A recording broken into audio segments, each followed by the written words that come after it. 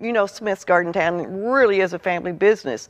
Steve and Doug and I grew up in a house that was just right behind the nursery when we were little kids, so we were always at the business doing something, helping.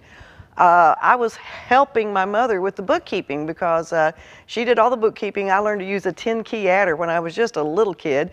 Steve was always helping Dad with the planting. Doug was helping. He set the greenhouse on fire one time. You remember that? Yeah, Yes. I do remember when that. he was little. And that's just one of the disasters we had. We had the fire that was back in the late 50s, I guess, early 60s. Then we had when the tornado hit out at Shepherd in 63 or 64, there was a huge hailstorm in town, and at that time we only had one greenhouse. We were on Beverly Drive, 1525 Beverly at that time. We only had that one greenhouse, and of course it was all glass, and it broke every single pane of glass in the greenhouse and destroyed all the plants underneath and destroyed most of our trees out in the tree bed. So we had that disaster. We had the disaster of the '79 tornado and numerous other smaller ones over the years. We had another tornado that hit the greenhouses on Kemp Street before the '79 tornado, as I recall. And then the big one that lasted for such a long time was the drought, going from 2011 till 2015. And any one of these episodes could have put us out of business, but somehow we just persevered. Our dad, we took out 3 SBA disaster loans. We took out one from the hailstone, one from the tornado, and one during the drought. So thank goodness for the SBA.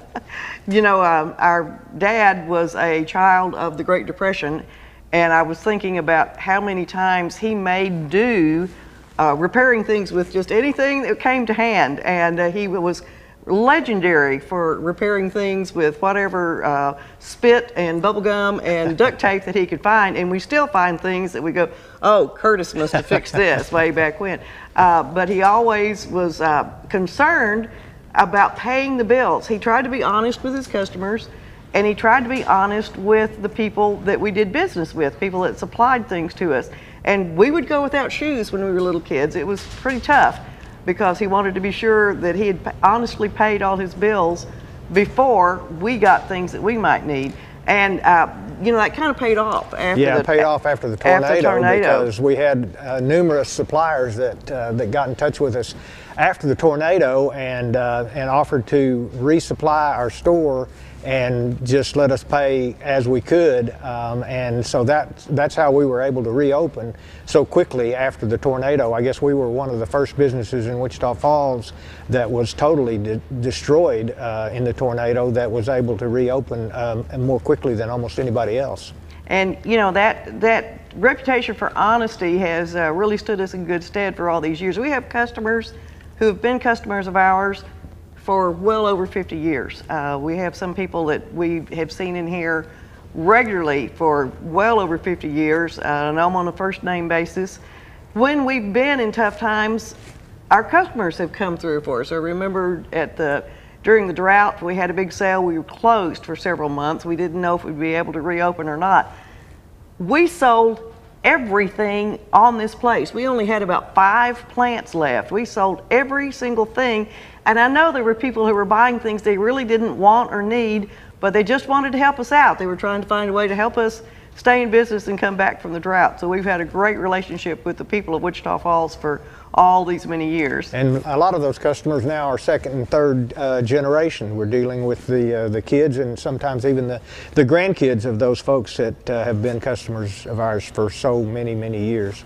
I truly think that Wichita Falls is a more beautiful place because of Smith's Garden Town, because of the things that we've done over the years with the planting the trees. Our dad served on the city council and on the parks board for a long time, and we saw to it that we had a lot of beauty in this prairie that didn't have many trees or many flowers or to deal with. And I look around at so many of the homes that I know that we provided the plants for them and helped the people out with them, and I really think Wichita Falls wouldn't be nearly the place that it is right now without Smith's Garden Town. And you know, Dad was, on the city council when the tornado hit in '79. He was actually mayor pro tem, and so he had to deal not only with the rebuilding of the nursery And your house. and my house, but also with the rebuilding of Wichita Falls. It took a tremendous amount of his time because of all the decisions that the city council had to make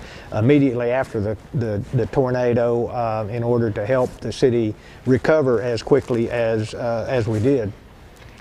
You know, I'll never forget one story about how Dad would improvise. When we were little kids, I was about 10 and Steve was 8 and Doug was just a baby, and we were driving to California. We were going to take a little trip and visit some big nurseries in California, and we were towing a small camping trailer, and in the middle of the Arizona desert in July, the trailer hitch broke off from the frame of the trailer, and we were in danger of having that trailer roll away back down a hill. And Dad jumped out, grabbed some rocks, threw them behind the wheels of the trailer, and then he just started walking out across the desert, and he completely disappeared from sight. I don't know if you remember. I remember. I thought maybe he was just leaving us there. And it was July. We had 3 little kids in the car crying and sweating.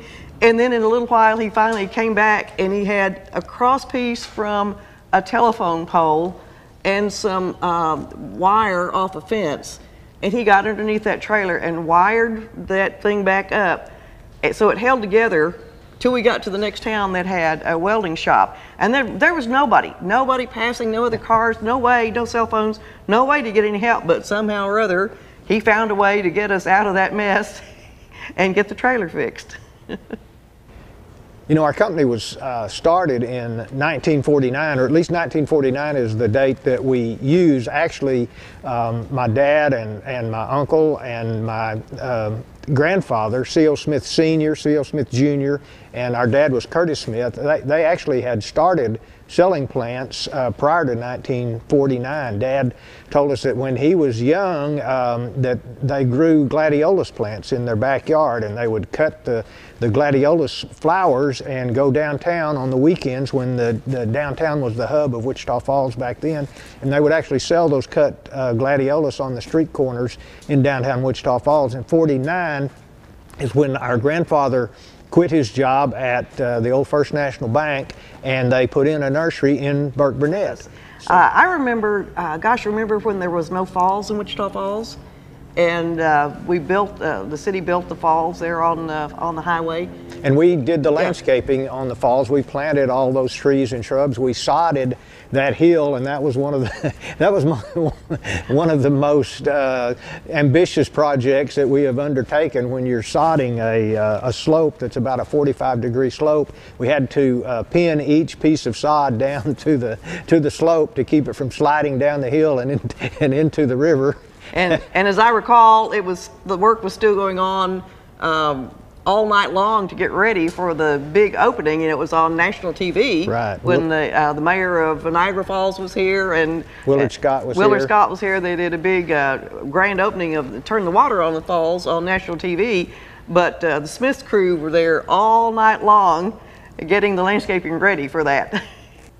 Now, when our granddad and uncle and father started Smith's Garden Town, garden centers weren't anything like they are today. They were just a bare dirt, maybe some gravel on plants sitting on the ground. And Dad was part of the revolution in garden centers. Don't you think that he really had a lot to do with making garden centers nice places to shop? He used to say, if a department store can have nice aisles and a nice environment to shop in, garden centers and nurseries should have the same thing. He was completely self-taught. He learned everything he knew about plants just by reading on it and trial and error and learning to grow. He really had a passion for growing really good plants. And as you can see, the plants that we grow right now are wonderful. And they've gotten better and better over the years as we have all learned more about it. I can remember nearly every night he would be sitting in his chair reading not a novel, but he'd be reading trade magazines that had articles about how to run a better business or how to grow better plants. And that was how he taught himself so much that he imparted to us. You know, we've been in this location here on Seymour Highway for almost 20 years now. We moved from our location on Kemp Street in 2000. And we were, for those of you that haven't been in Wichita Falls for that long, we were located right there where Best Buy is now. We sold that property to Best Buy in 2000, and we moved out. We moved our retail business out to this location on Seymour Highway. We had actually been growing our plants here for many years before that. We actually started building greenhouses in this location back in 1983. And we would grow the plants here and then ship them to the retail store on Kemp. And then when we sold the property to Best Buy in 2000, we moved everything out here. So now our retail and our growing location are all in one. So when we run out of, say, red geraniums on a Saturday afternoon, all we have to do is walk about 50 feet back this way and haul more up to the front. And it really is an advantage. We talk with a lot of garden centers all over the country, and there are very, very few who still have their growing operation right where their retail operation is. Many people do not have the luxury of having that much land available. And this is one of the reasons that our plants are always such good specimens and in such good shape, because we grow them right here. We don't have to ship them a long way. You can take them home and you know that they're well acclimated to this area and ready to go into your garden and your bedding plants and do their very best for you. We've recently been honored to be called, in the last 3 years, each year we've been one of the top 100 garden centers in the United States. This is a real achievement because nearly all of the garden centers that are on this list have either multiple locations or huge locations inside big cities of 2 or 3 million. We're one of the very few that has a single location in a town the size of Wichita Falls. And so to be in that class of one of the top 100 garden centers in the country, you know that we get a lot of support from the community and we must be doing something right. We try to be as conscious as we can of our environment and being good stewards of our environment. We try to capture most of our runoff rainwater. We have 3 ponds out front, and the greenhouse from the rainfall from the greenhouse roofs is captured and funneled into those ponds out front, and then from there we pump the water out of those ponds to water our trees and shrubs.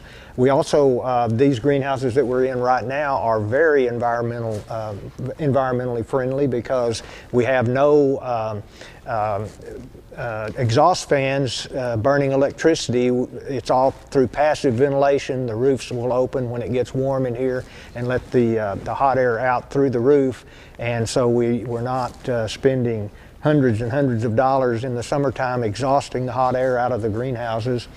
So we try to be good stewards of our planet, and at the same time that we're growing all these beautiful plants. That's one of the reasons that in 2011 we were named the Better Business Bureau Torch Award winner for this area because of our business practices, the way we deal with our customers and our suppliers, and the environment. So we really welcome everyone to come out and see what we're doing out here. It's more than just a business. This is our passion and our way of helping make this a beautiful community. And we've also been named by the Baylor University School of Business, we've been named the top small business in the state of Texas back in 1998, I believe. So that was one of the prestigious awards that we have won over the years, and it's due to not only the loyalty of our customers, but also the loyalty of our employees. We have employees here that have been working for us for 20 to 30 years. Several employees who have been with us for 20 to 30 years. We also have second-generation employees here. We have several families, not just our family, but several families that one of the parents and then some of the kids work here and have for many years, and they are knowledgeable. They're here to help you. They know their stuff, so you can come in at any time on any day and get the right answers about your gardening and your lawn and landscape. And one thing you learn in business, to stay in business for a long time, you can't ever stand still. We've moved, we've expanded. 10 years ago, we added a Wild Birds Unlimited franchise to the business, so we sell the best bird food and bird feeding products. And then just this past year, We added the stone yard business, and so now we can be a full supply for anybody who's doing landscape and hardscapes. Yeah, and we also sell sand and gravel, road base, crusher run, any kind of construction type sand and gravel products. We have those. We have decorative stone. All of those things we have in bulk, and all of those we can deliver in the local area as well. Help your local businesses and stay safe. We love you at Smith's Garden Town.